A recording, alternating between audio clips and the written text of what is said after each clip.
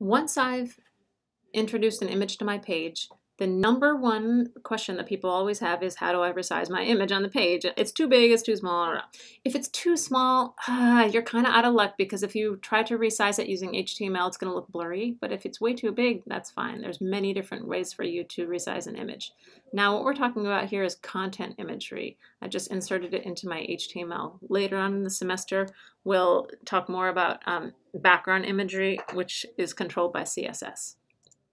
Okay, so how do I change the width and height of my image? Well, first of all, there's an attribute for that.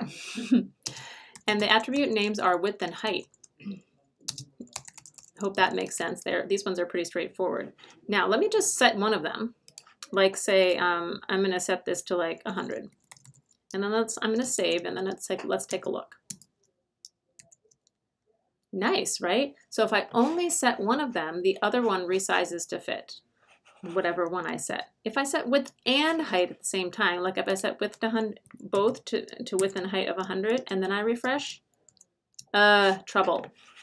So if you don't, usually, I'm trying to think. So usually it's the width that you're setting, which is why I did that one first. And so it's very common to see just the width set here. If you, for some reason, needed to set both the width and the height, then you would have to do math to figure out what numbers those would have to be, but I don't think you're really going to need to do that. Since we're here in the browser, I want to take just a quick moment to show you another way that you could tell what the actual size of the image is. There's many ways, different ways to do this, but it's very convenient to do it in the browser. So I'm in Chrome.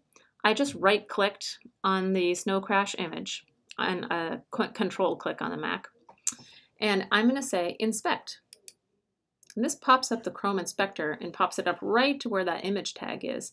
If I mouse over it, it tells me what the actual size is right now. So it's telling me that's 100 by 150 pixels, and then the natural size of it is 334 by 500. So this is an extremely convenient way to see both the scaled version and the actual size of the image.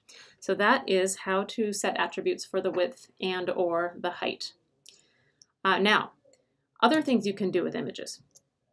Well, usually I don't like to have the images stuck around in my folder. So if I look at my folder right here, and actually it's probably easier to look at it in brackets over here, I've got interspersed. I've got a folder here, I've got another folder here, I've got an HTML file here, and then an image file. Now picture that you have a page of like 100 images. Now you have 100 image files all interspersed with your folders and file names.